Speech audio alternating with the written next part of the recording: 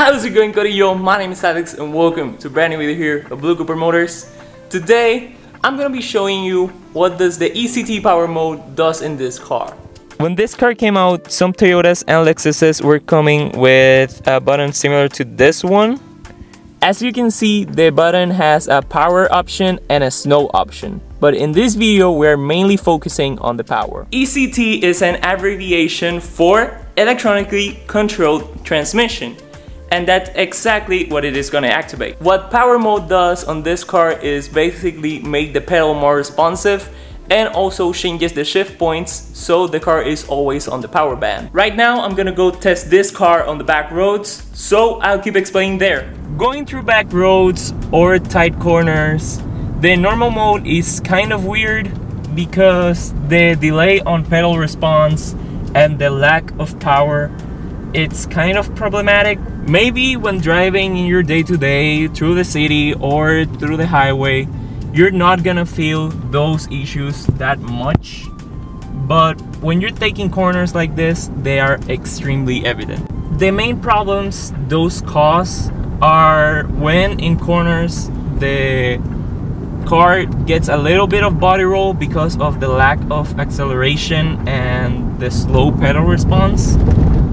And then in corners that are also uphills, the car struggles to go up if you don't have momentum. And when you brake amidst a corner, sometimes the acceleration is just extremely underwhelming.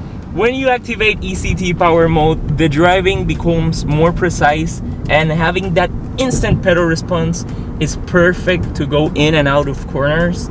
And also, as I said before, the failing to go up hills without momentum, or struggling, better said, it is completely gone. It's basically ECT power mode removes all of the issues that you may have in normal mode with power and pedal response related.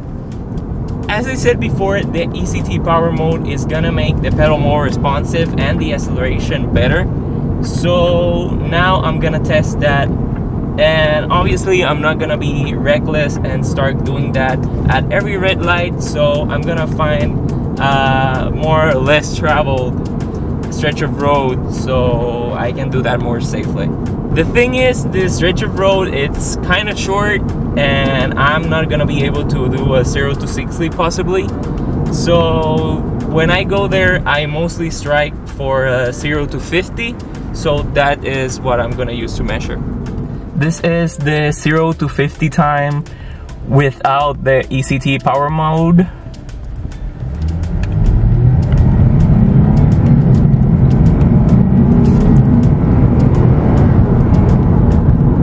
And now with the ECT power mode on.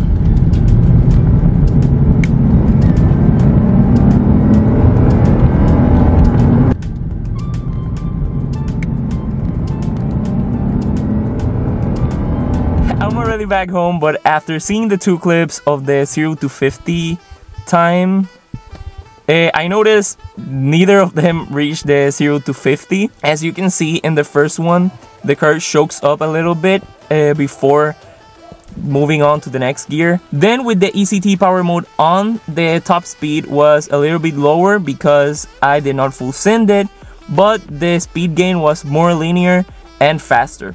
Something I noticed after testing the car on the back roads and also doing the 0 to 50 test is that thanks to the ECT power mode keeping the car on the power band, the power delivery is more linear, and you can see it clearly on the 0 to 50 test. With the ECT normal mode, the car goes wah, wah, and thus making it a bit more bumpy of a ride. And I say this because most of the time when I'm driving in power mode, the power delivery is very smooth, but in normal mode sometimes I'll have the car feel like a huge push of energy and then it goes as slow as it can possibly go because it goes up to the highest gear. This takes me to the next point, which is one of the most important points, because the car does this to save gas. Basically, when you activate the ECT power mode, it is a bit of a transaction